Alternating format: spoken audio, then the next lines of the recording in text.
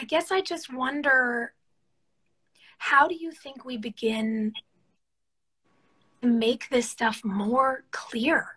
What do Yeah. you want to know? Because if people say, well, yeah, the guy who created mRNA on it's bad, and it's like, no one has said mRNA is bad. What? Yeah. No, Yeah. mRNA has nothing to do with DNA at all. So what are, I guess, two questions really. What are some of the facts you want people to know about mRNA that maybe you've repeated 100 times in your weekly AMAs, but some people here won't have heard it?